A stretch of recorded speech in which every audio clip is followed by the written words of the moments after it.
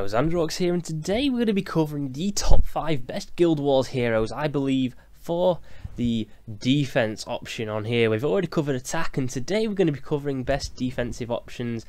Been a little bit of a while since I last uploaded, guys. I haven't been 100%, I'm still not quite there yet, but my voice is alright, so I'm pretty sure I can hang on anyway.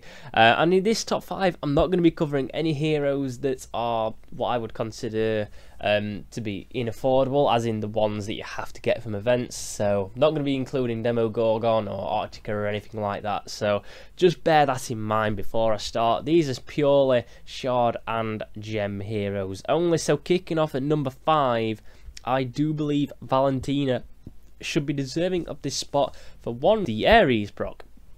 Pure and simply, that's pretty much her only purpose.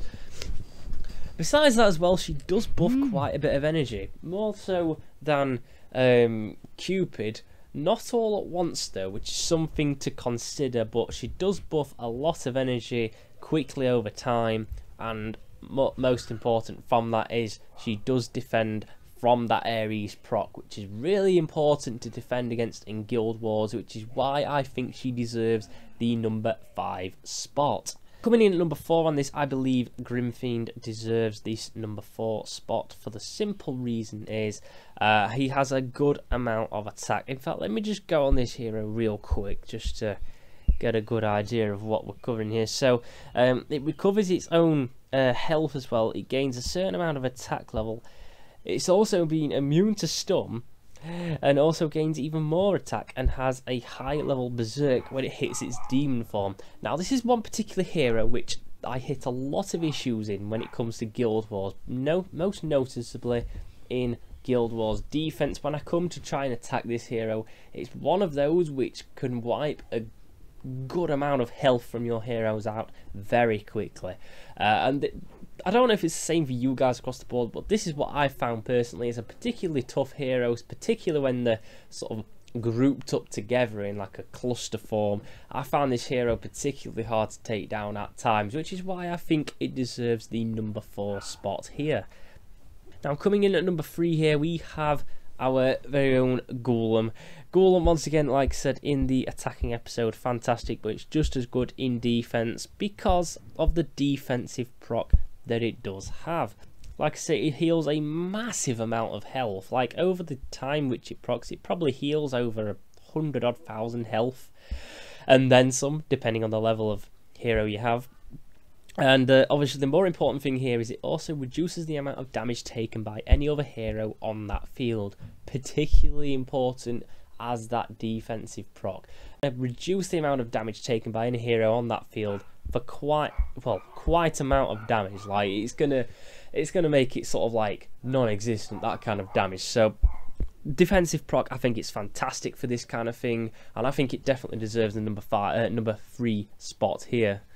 Now coming in at number 2, not a hero I particularly use, but I know is really good for this kind of thing. It is Dreaddrake. Dreaddrake is a fantastic hero, particularly for defenses, most noticeably very difficult when an 8 of 8 War God is on him because of that level of attack, and obviously it procs fairly quickly as well, and it stuns, and it's got a ridiculous amount of health when it's at the top. It doesn't hit for a great deal without War God, but obviously the stun effect does help there, and the amount of health that it does have is quite something. You sort of top this off with the I believe it's, I can't even remember what name it is. I think it's a Goblet of Life you have to top this off with, but it heals with that, and obviously the fact when it's procs active, it also negates a certain amount of damage. So not only does it like not take a certain amount of damage for those seconds, but it also makes, like, that Goblet of Life makes it almost unbeatable in some circumstances. So defensively it's absolutely fantastic for stuff like that, and grouped together with other heroes I think it's fantastic, and hence why it deserves the number 2 spot here. Now coming in at number 1, guys, we have our very favourite, number 1 in the last episode. It has to be Skull Knight on here. Like, Skull Knight is probably the best hero in the game for this sort of thing. Attacking wise, it's absolutely fantastic. Choose through heroes does the exact same thing defensive wise.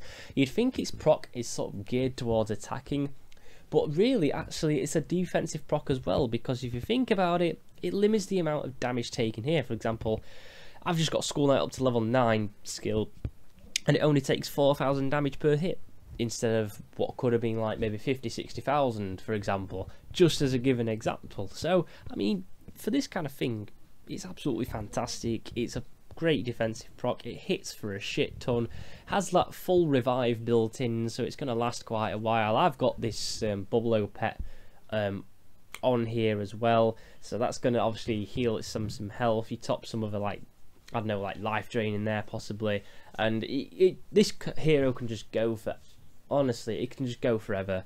Its proc is fantastic defense as well as attack, and this is why personally I think it's probably one of the best Guild Wars heroes in the game for this particular game, and that's why I think it deserves the #1 spot here. Anyway, that's pretty much it, guys. Just covered the top 5 Guild Wars defense heroes here, guys. Hope you enjoyed this and hope you found it useful. I am going to be covering something a little bit different on our next sort of episode, so stay tuned for that, guys. Anyway, hope you enjoyed this, and until the next time, I'm out of here. Peace out.